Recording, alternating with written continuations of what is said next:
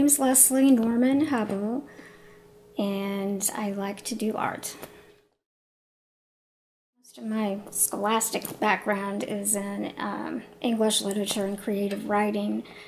However, I've always done visual arts, was very much into it in high school, and took classes in college, and then postgraduate work at the classes at the Art Institute.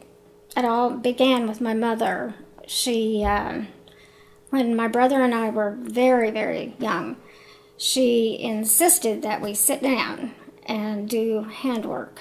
I think we were pretty hyper and kind of hard to control, but she'd put on some classical music or musicals or children's stories being read by someone on the record player, and then she would have spread out on this big table a newspaper and all kinds of eye candy type material, paints, crayons, a Play-Doh that she actually made herself.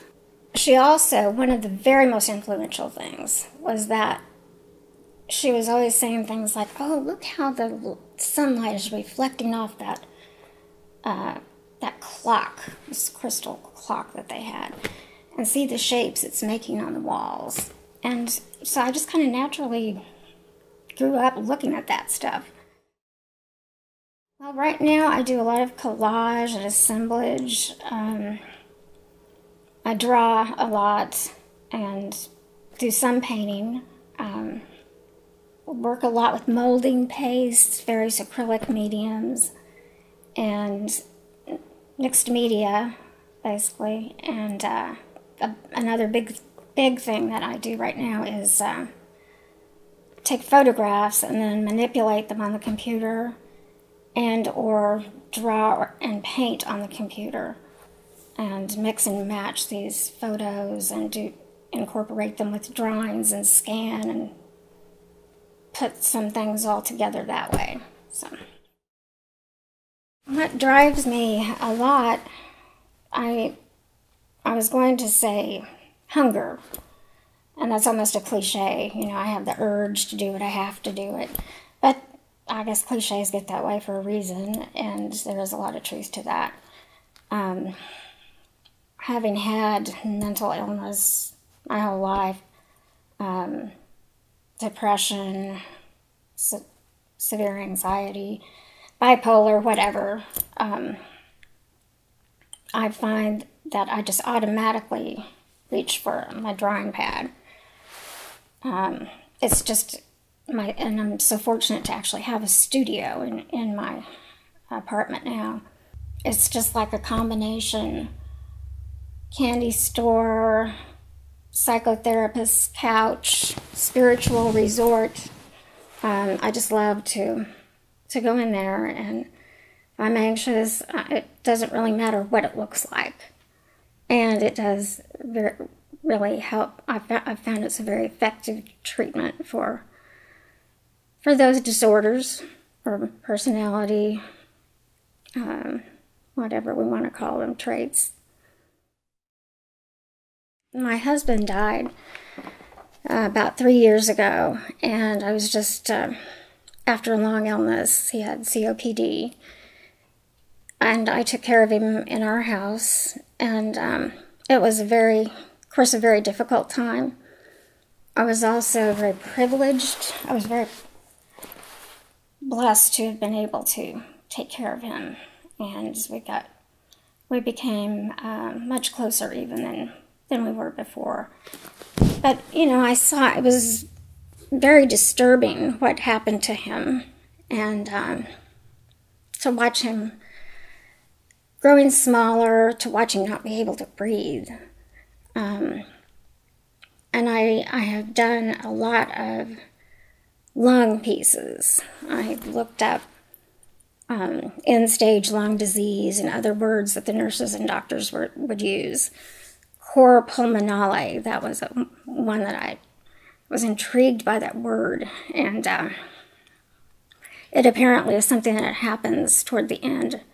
The images that I looked up on the internet and in various books were very ugly. disgusting. The colors were horrible. And the fact that he couldn't breathe was very disturbing. So I don't know, I found that at first I was just flooded with words and wrote a lot of just stream of consciousness writing about that whole experience. And then I found myself after he died, when I was, in that confused state, and frankly, I still am a lot of the time.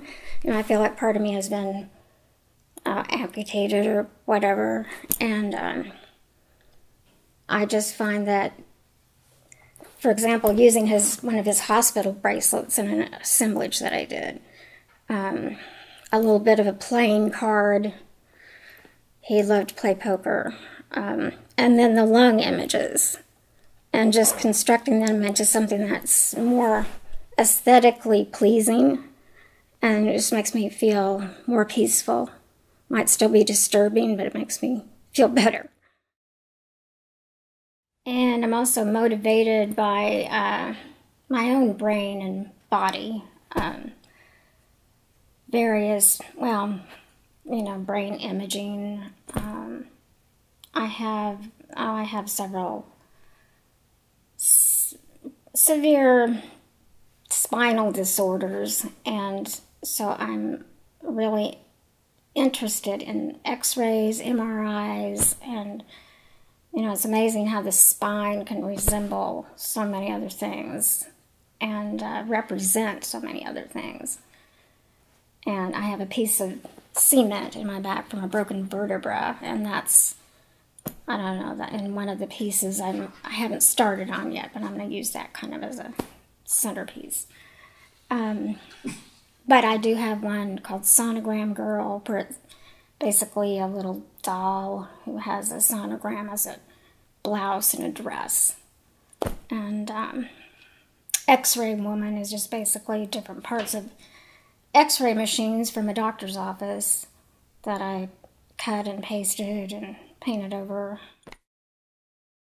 I've always been obsessed with time and just its elusiveness, and the fact that we're powerless over it, and all the methods we go through to try to manage it, and all of our modern technology. And I feel like tattooing a USB port on myself so that I can be ready, metaphorically. And I do have a piece with a doll head, and she has a USB port attached to her, and some kind of broken USB cord. So it just fascinates me. I must say that having the Nelson Museum here and the Kemper just make Kansas City a really good place to live. I mean, to get to go and gaze at all that art free anytime you want. I go to the sculpture garden and take walks or just sit there, and it's amazing. I guess, making what I find disturbing or ugly, either physically, emotionally, intellectually, whatever, if I can make it into something that's a little more aesthetically pleasing, I'm very rewarded when I can do that. Or when it just even distracts from it, maybe raises more questions about it, which is fine and good, but it's still changed, it's transformed. Maybe, I could transform it into something humorous, and that would be also a good thing. And if if there's anyone else who brings them 1 minute of distraction or happiness, or maybe thinking a different way about some of the things we were talking about, I find that rewarding as well. And just doing the work is its own reward.